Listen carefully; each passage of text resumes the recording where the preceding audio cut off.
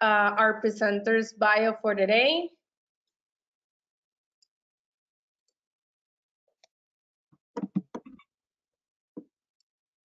Hi. Oops, sorry, Isa, that was my bad.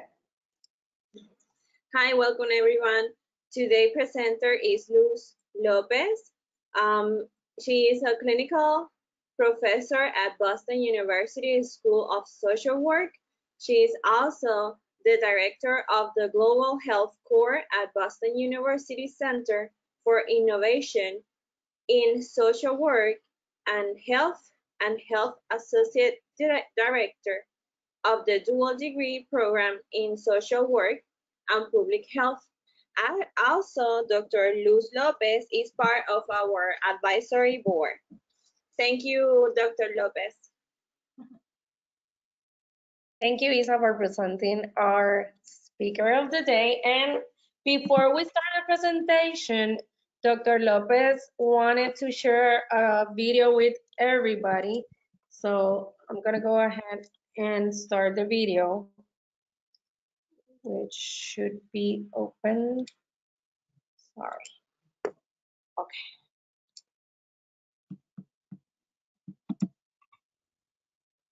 Whoops. Sorry for that. Okay. Here we go. All of us to stay home, right? But what if home isn't a safe place? Domestic violence advocates say for victims, social distancing and isolation can put them at even greater risk. Investigative reporter Ali Donnelly shows us how agencies are adapting to try and keep victims safe.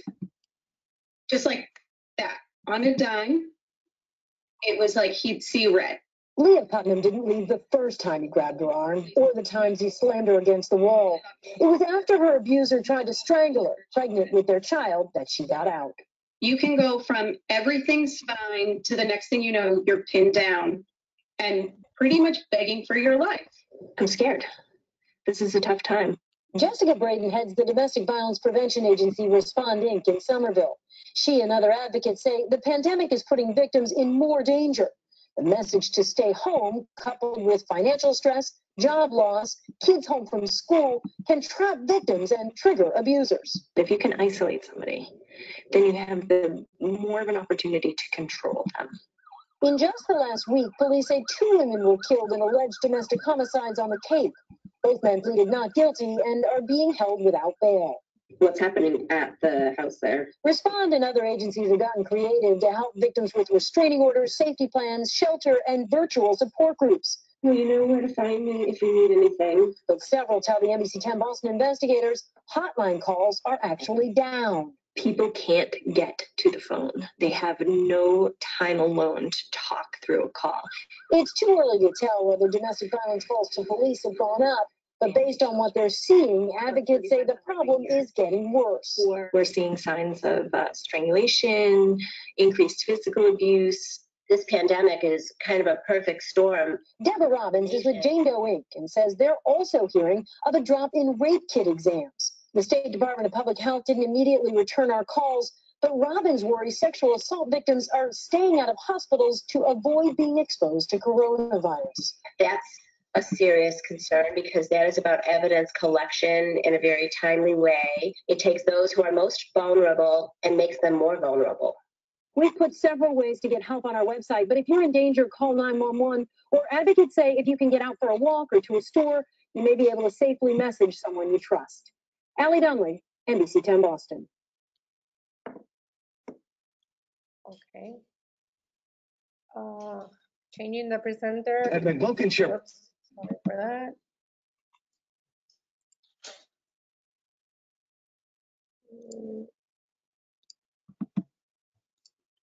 Okay. Luz, as soon as we can see the presentation, you can go ahead and start.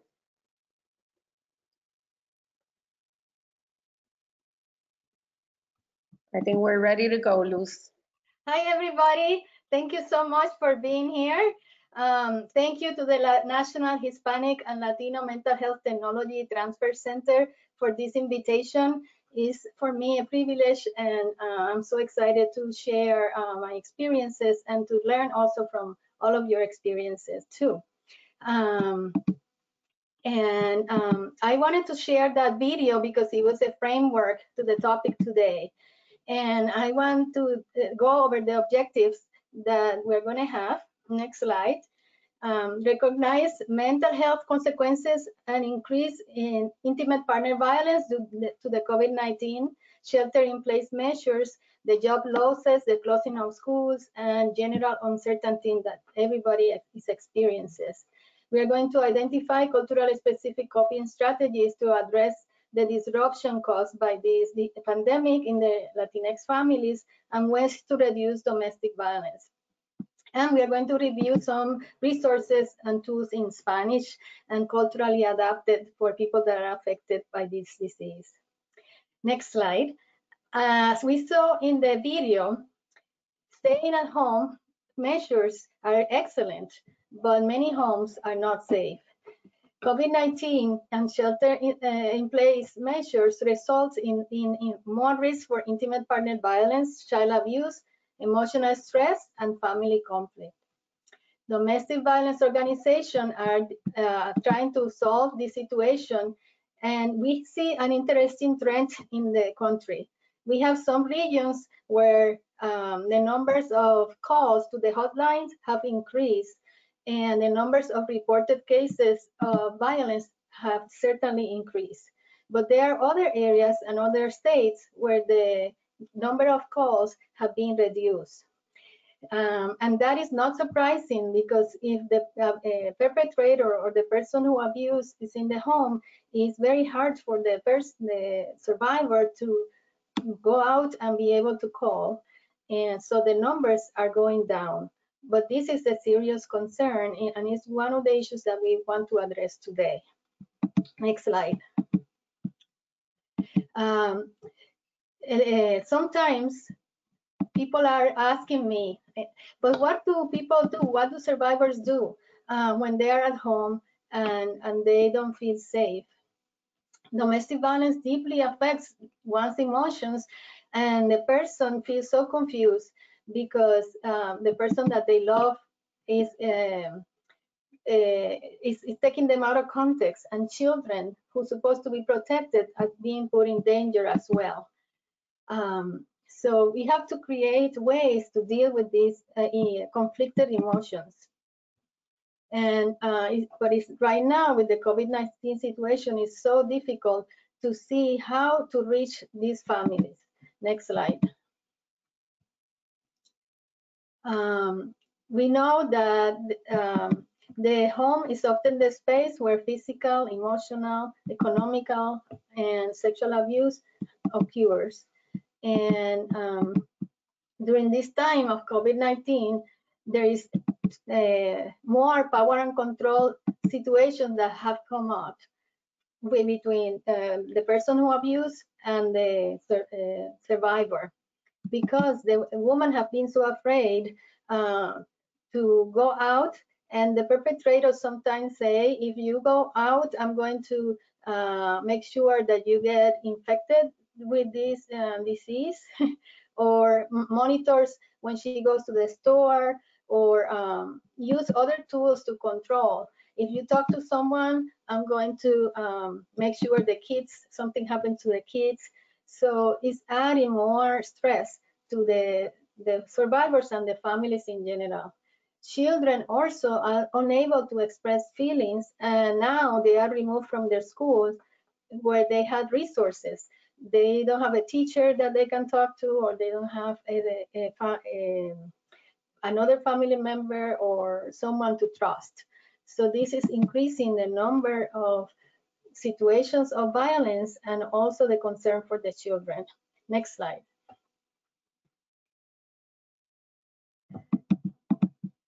The Violence Intervention Program, which is a nonprofit organization that serves Latin American women, saw an increase of 35% in the number of calls in March compared to February last month.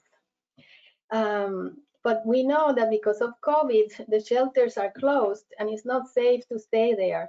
So many states are using very innovative alternatives and are providing hotels, hotels where survivors can stay with their children. The domestic violence shelters are coordinating, and then they are using creative techniques to communicate with the woman. And I heard one example where they told the woman to say she was making an order of pizza, and call to make the order, and then the person said, at what time you want the pizza delivered, and that was the time that they were going to come to pick her up to bring her to the hotel.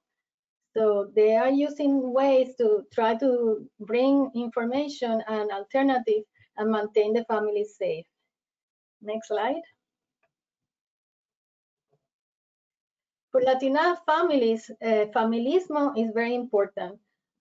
We believe that the family is the center, is a sanctity, and we have to preserve the family. So sometimes Latinx women decide not to share because they're afraid of picking out. They are feeling shame, they're feeling guilt, and they're feeling that they may betray their community or their family if they say something. So it's harder sometimes to express what is really happening. So the providers need to talk and create more safety and try to engage them in conversation. Next slide.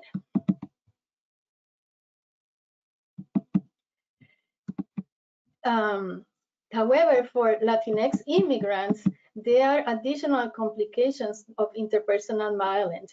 Some may be undocumented, and some are adapting to the culture here and have acculturation differences. So this increases the power and control tools that the person who abused may use. They may threaten the woman for telling her that they're going to call the immigration or deportation agency if they say something of what is happening.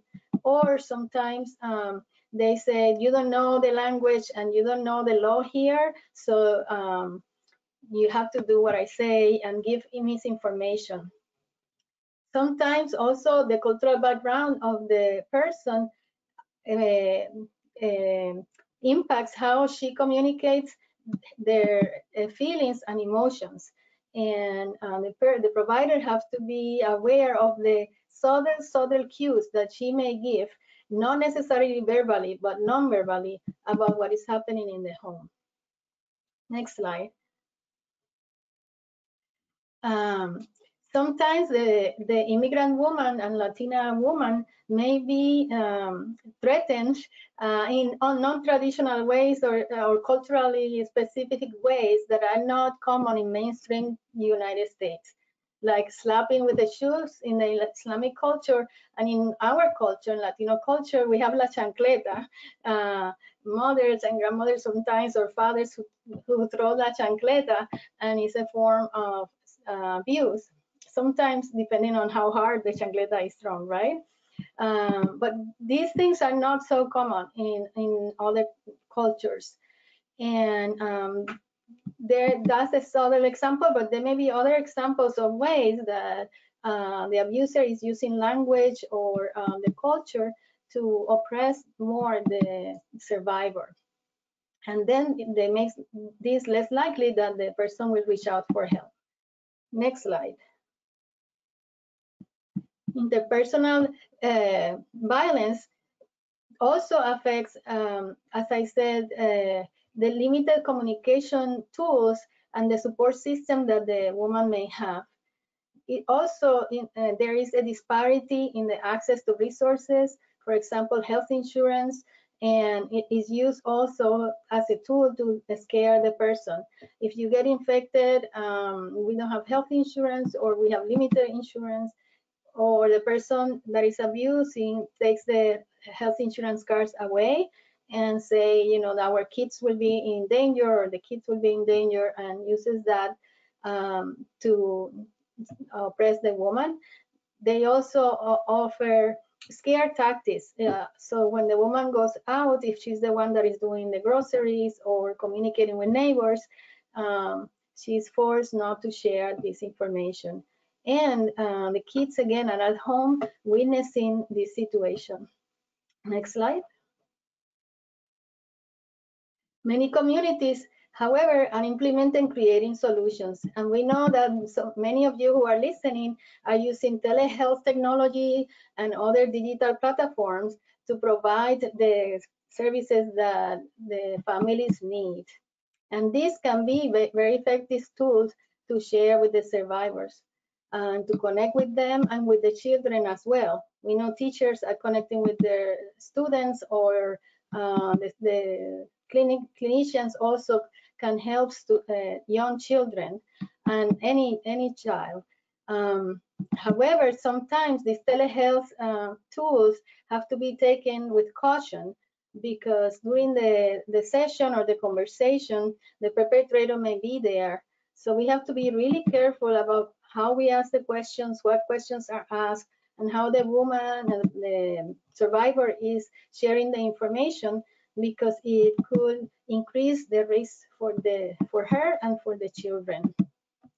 So it's a balancing act of using the tool, sometimes observing what is around, but also in that observation being aware that there may be cultural differences. For example, you may see the child playing in the background, or another sibling, and they may be more open to talk or to participate during the session. They come in and engage them, but always cautious of what information they are sharing. One, to help them, but also making sure that no other person is listening and it could be at risk. Next slide. This is a resource that the National Traumatic Child Stress Network developed recently, and it's called Trinca and Sam, Fighting the Virus, and it's a tool to talk to children about what is happening with COVID-19 and the fears and the anxiety that they may have, and it provides tools for them. I have an example of another page of that book. Next slide. They have Sam, who is one of the mouse in the story, and they say sometimes the growing ups were mad at each other. And they were observing, and this is because they are in quarantine inside, and all the children are playing around, and the parents got so stressed that they started fighting, and the kids are observing this situation.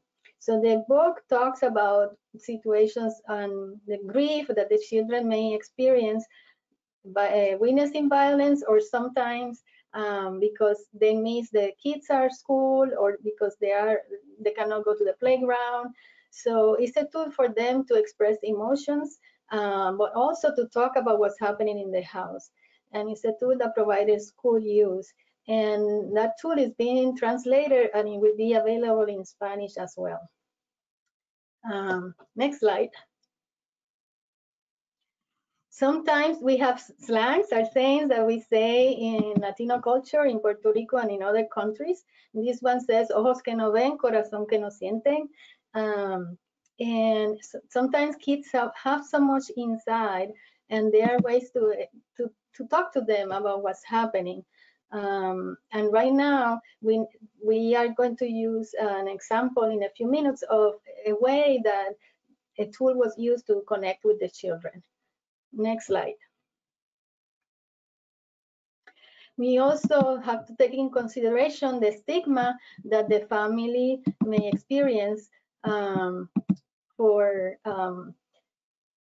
being in this situation. And we have another saying, los trapos sucios se lavan en casa. So that means that people are not so open to share because there are cultural taboos, and people feel pressure to maintain that. At the same time, we can reach out as providers. Next slide.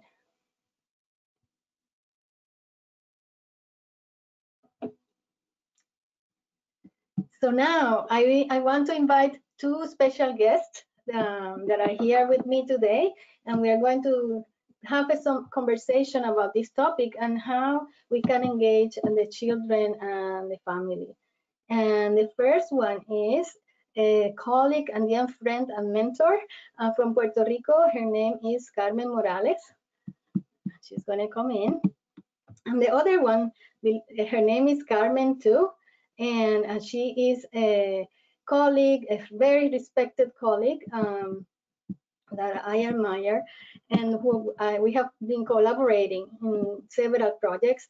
And she is a child trauma clinical service specialist and training lead at the Boston Medical Center. And she's going to come in as well. She's also a trainer that have done trainers. Her name is Carmen Rosa Noroña. Yeah, I'm sorry. Hi, everyone. I'm working on the details here so that I can let them show their webcam and open their microphone. Thank you, Cindy. Okay, we have missing one Carmen. Here we Yes. go.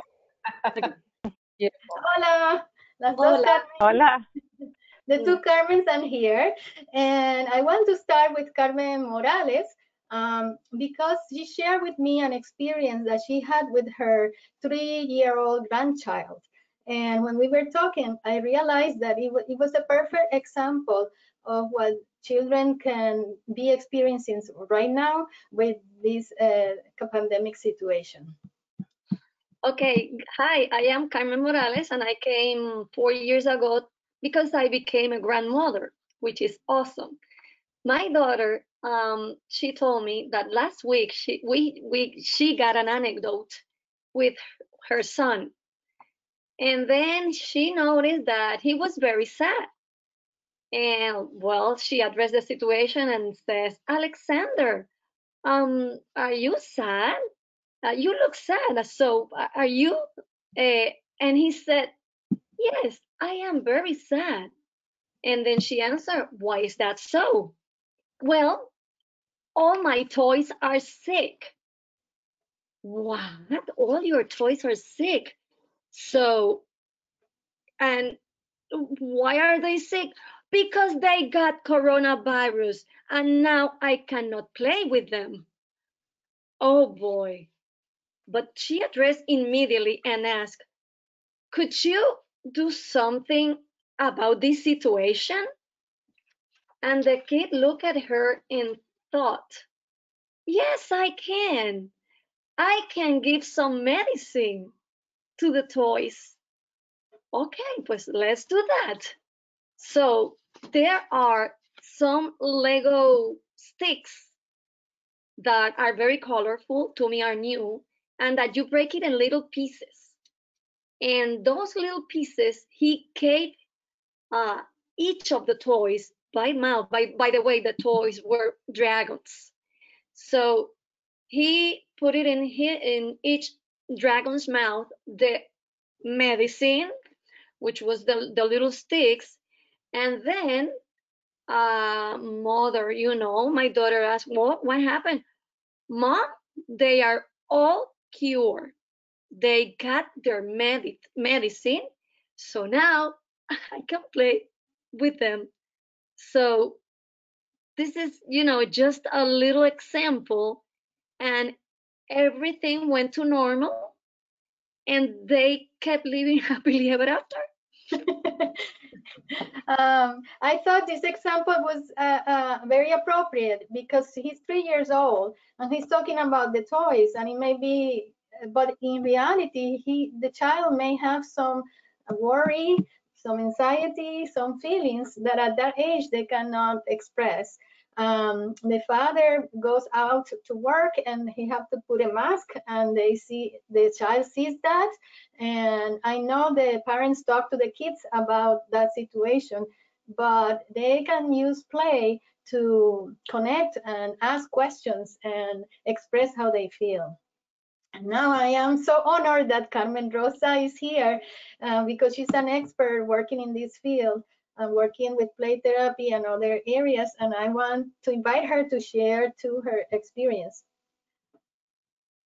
And Thank you, one Luz. moment before you start, I wanted to tell people that you can move the camera. If the square is very small, you can make it bigger. And so you can see us in the conversation. Okay. Thank you, Luz. Yes, I work at the Child Witness to Violence Project at Boston Medical Center, and we provide services, counseling, and outreach services to children birth to 8 and their caregivers when there have been issues of domestic violence and community violence, and also the children or their non-offending parent has experienced other types of trauma. And we use basically play because little children cannot express with words their fears or concerns, but they express them through their behavior. So they might be acting up or becoming aggressive or extremely sad, or they become very clingy, or they might regress, they might start wetting the bed, or presenting behaviors that were not present before. And when there is domestic violence, as Luz was pointing out, there is a loss for the child because on one hand, the parents who are supposed to protect cannot protect because one is might be extremely afraid and vulnerable, and then the other one becomes in their eyes a very scary figure, and that takes away any sense of safety, or and many times children want to protect their parents. So we use play, and then Carmen was giving this beautiful example of this mom who is very intuitive, and then she uses the opportunity to help her child to talk about the fears, and then to recover from some of those fears. Like she provides some meaning, some words to feelings, and then also a solution, right, or a resolution to a question or a concern that the child has. So in this example, this child has a very resourceful parent, and for many of our caregivers, they are extremely concerned, or they have experienced trauma for a very, very long time. So they might not have that emotional capacity or ability to read their children's cues. So our job is to use the relationship, so that the relationship with the parent, to help them to become the protective figure, to help them to through play, to tell a story or to answer some of the questions that the children might have, and to dissipate some of their anxieties and fears. And that is a way of restoring the relationship, particularly when there has been domestic violence and shame, as Luz was mentioning. Yes, I think the validation of feelings is so important.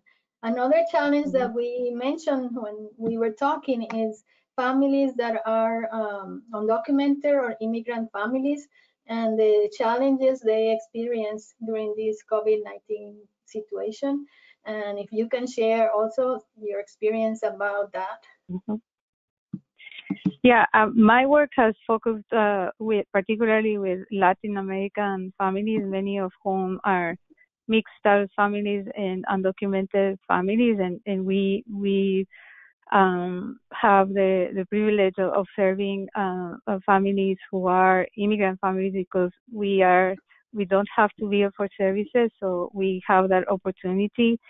And so some of the themes that have come up are the inability of how difficult it has been for these families to observe social distancing, because they need to go to work, because if they don't work, there is no access to additional funding or any kind of security net. So these parents have to go to work. Then Luz was mentioning the issue of telehealth, And telehealth has been a great opportunity, but then also it has we have learned how to understand what is the situation, the financial situation for the family, and if they have access or not to the internet. Maybe they have limited minutes in their cell phone just to make emergency calls.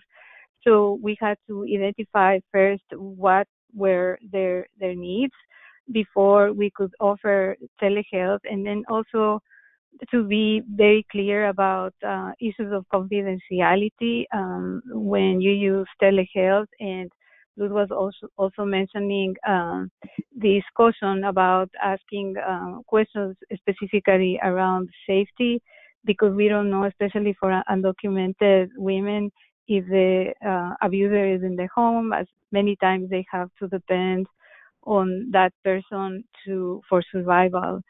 So we have learned so many lessons about resiliency and creativity. I was sharing with Luz that I was working with a mom who they don't have a lot of means. The members of the family are undocumented, and they didn't have an access to a computer.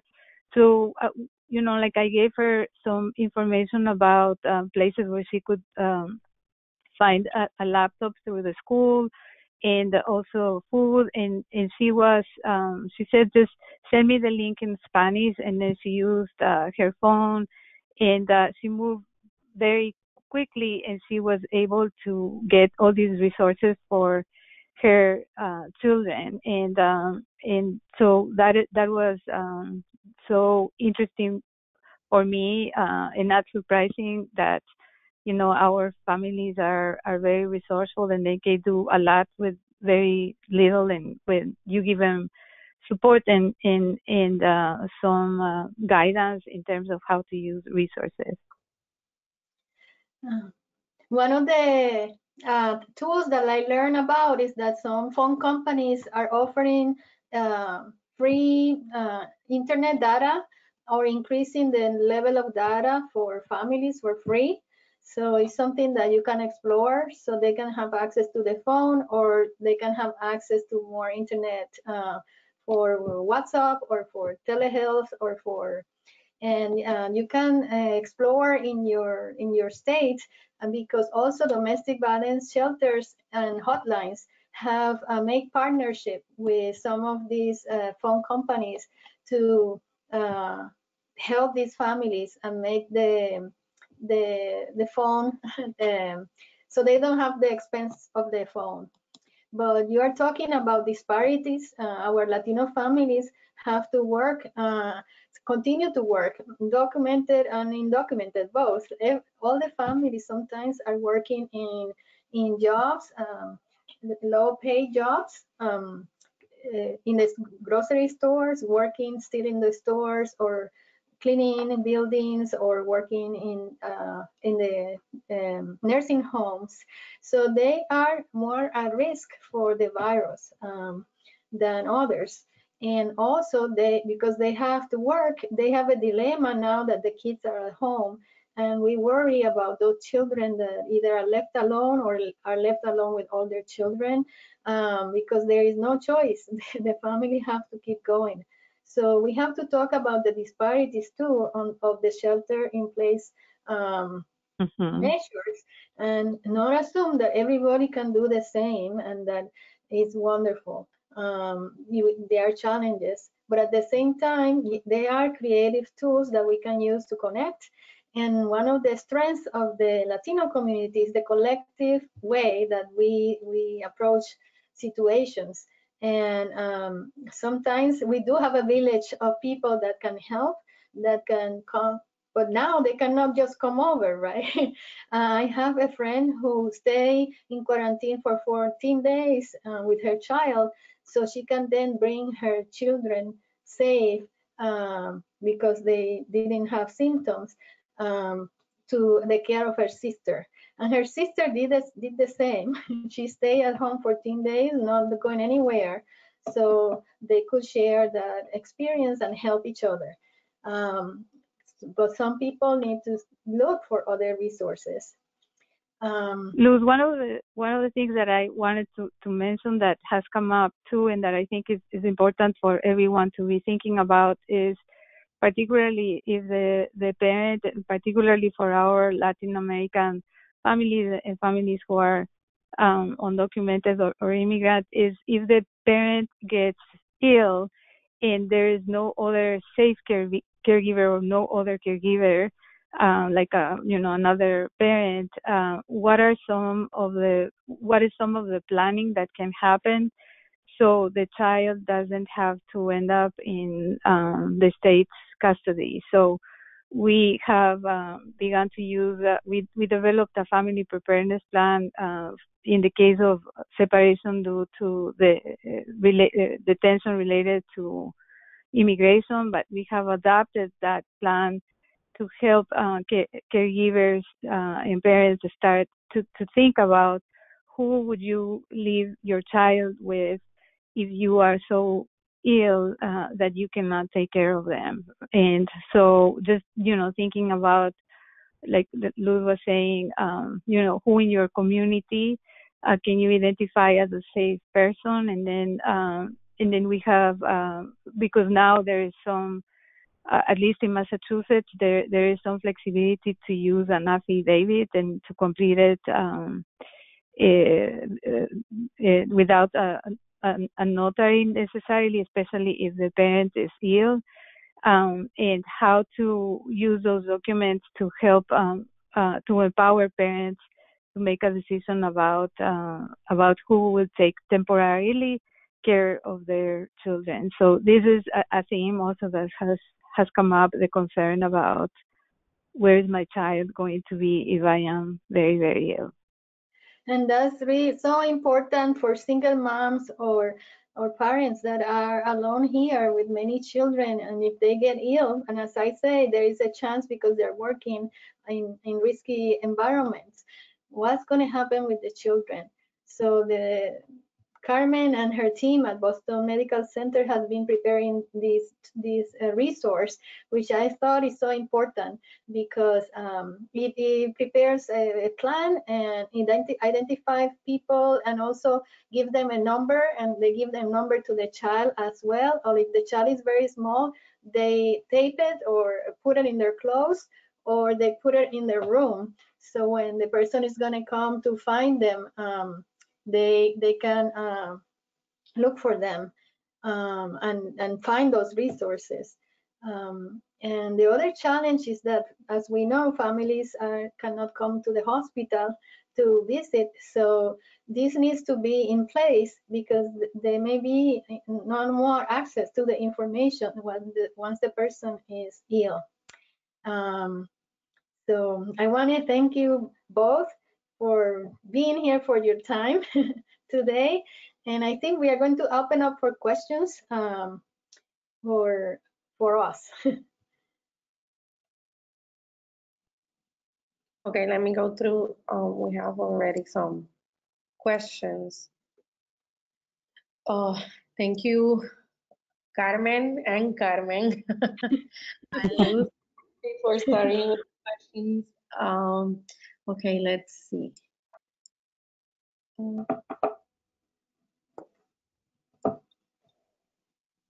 Okay, the first question says, how often are children's responses of stress due to COVID-19 dismissed or misinterpreted due to upholding machismo within the parent-child relationship?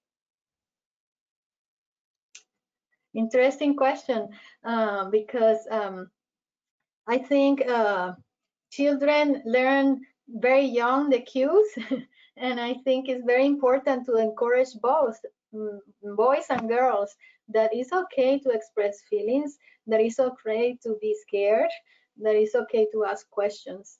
And some parents in the culture sometimes say you have to be tough, kids don't cry or don't be scared or everything is going to be fine. But we need to allow the room for the kids to express feelings, also for the adults to express feelings, male or female or any gender.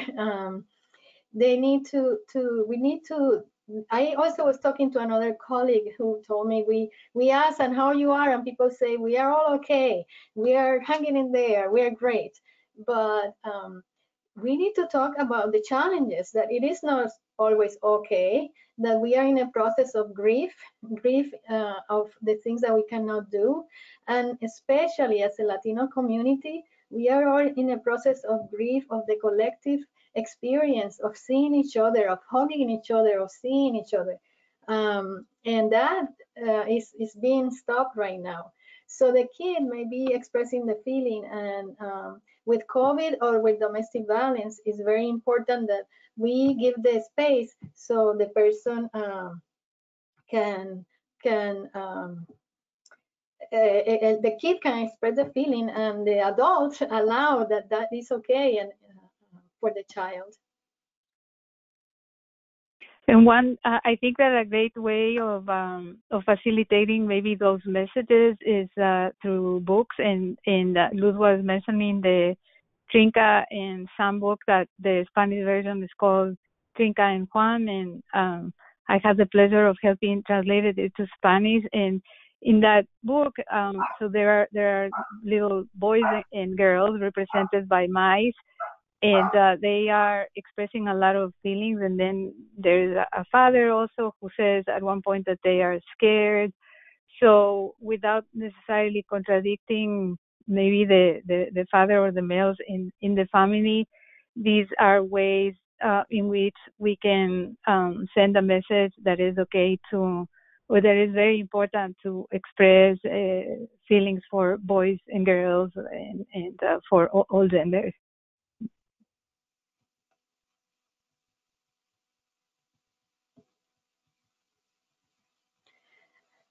You have another question? I Yes. know that Carmen Morales has a. We're done. I just wanted to make sure you guys were done. Sorry. Okay. Next question. It says, I work with I don't know if that's, I think this is misspelled, unaccompanied immigrant children. Oh, and it says between parentheses, on a shelter. And it's very difficult to make them understand the consequences of COVID, and they keep refusing telehealth services. Is there any resources that we can use for that? I know this is something new for everyone, and we had to assign session on site with PPE equipment as they refuse remote services.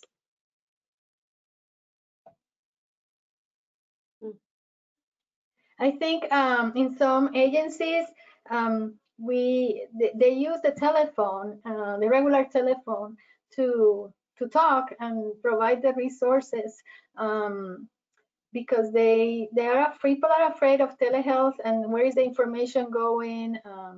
Who's going to see me if this is going to be recorded? So they are afraid of all that. So they're trying to use telehealth.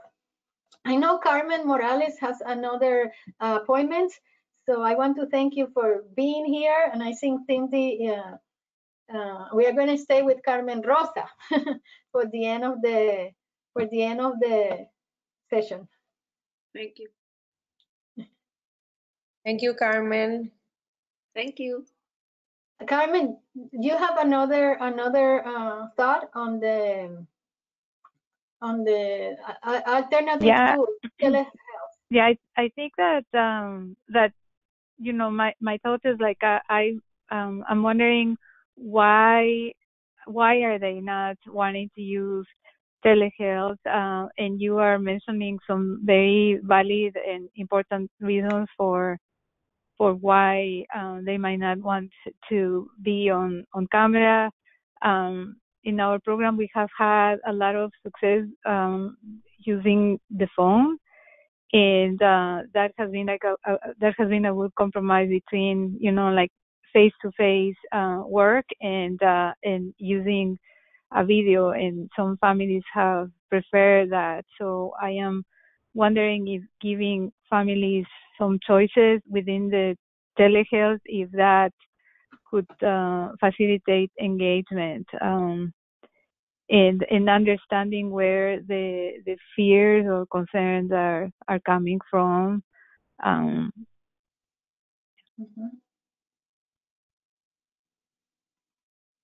Also, sometimes meeting outside in the distance, meeting the person in a empty space and sitting far from each other and talking that way, but that is more difficult at times. Luz, someone is asking about, oh, I just missed it. The book you mentioned, I had the question, but I don't know why. I just missed it here.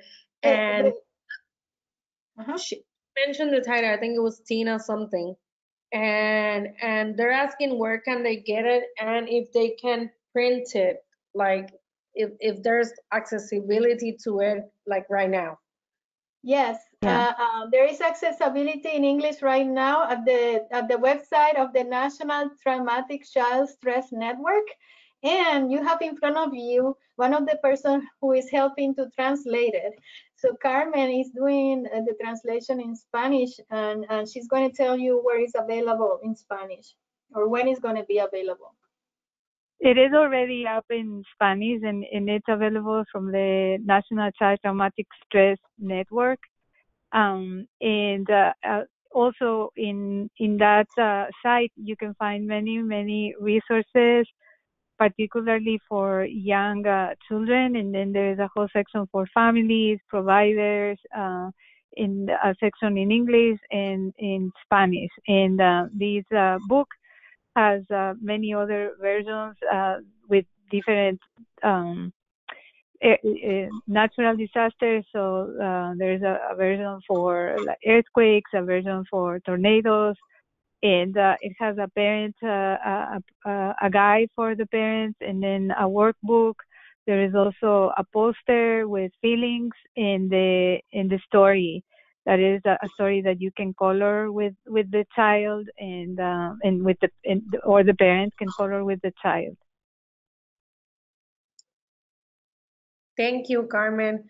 I think someone, maybe it was the same person that asked the question, said that answering to the question you asked before about why they didn't want telehealth, I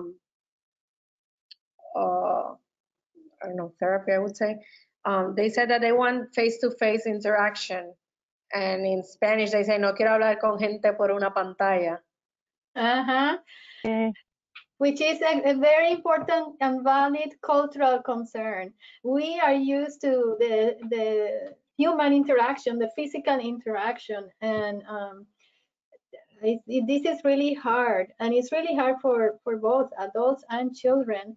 And culturally, we may be able to find ways to have a distance, but for example, I was visiting an aunt, and she wanted to hug me. She wanted, even though we're supposed to be far, and she's an elderly person, this is too hard. And sometimes we question, is the prevention for the virus is going to emotionally affect more in the long run for especially elderly members of the family, or other members who feel isolated, and we need that human touch. But what we are doing is trying to be creative and meeting the distance, and then connect, say, well, we cannot, but in the camera, at least we can see each other, and we can connect. I listen to you. Sometimes in the phone, even though you're not seeing the person, you can hear better the feelings and connect with that person.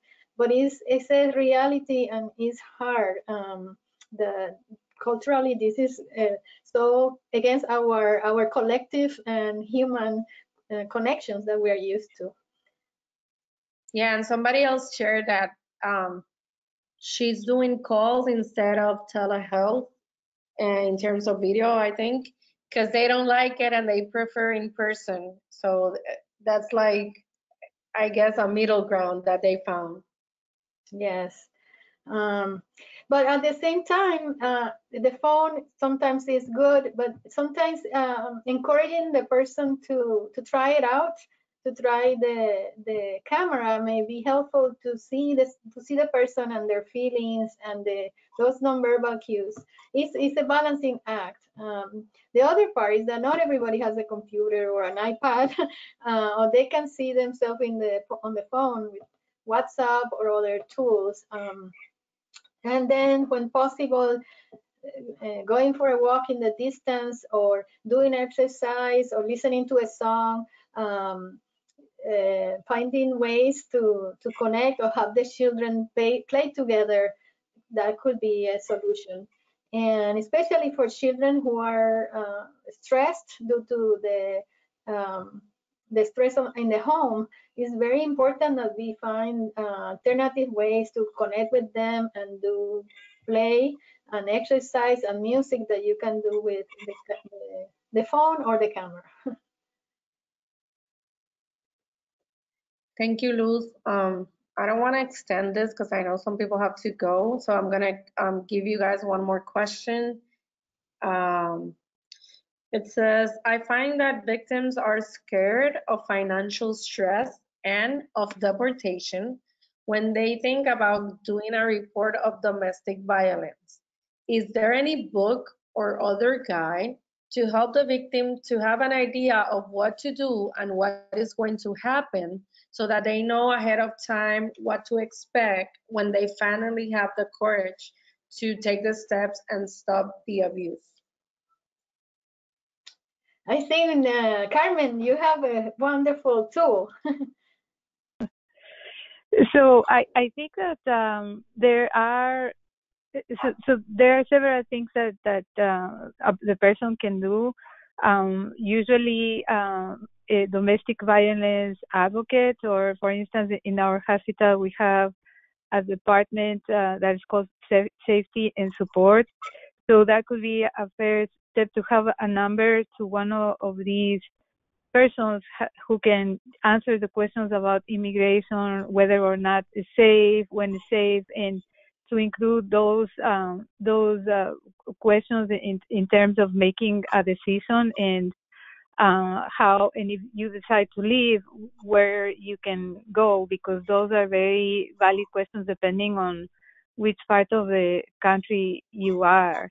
Here in Massachusetts, if there is an incident of domestic violence and you call 911, the police will protect the survivor or the victim, and you know, like there could be reassurance that they would not be deported. However, the abuser might get deported. So that sometimes is a concern for many families, that they don't call the police, because that will mean that the abuser is going to get arrested, and that if that person is undocumented, they will definitely get deported. And there is, I can share a resource of some information for immigrants on the process and the law. We have some printed material that I can share, and I know this webinar will be available, and we can include that. Thank you so much. Thank you, Luz. Yes, the webinar is usually available more or less 7 days after the live session on our YouTube channel. And I also wanted to remind everybody, because I saw some questions here about the certificate of participation. You should be receiving that this afternoon.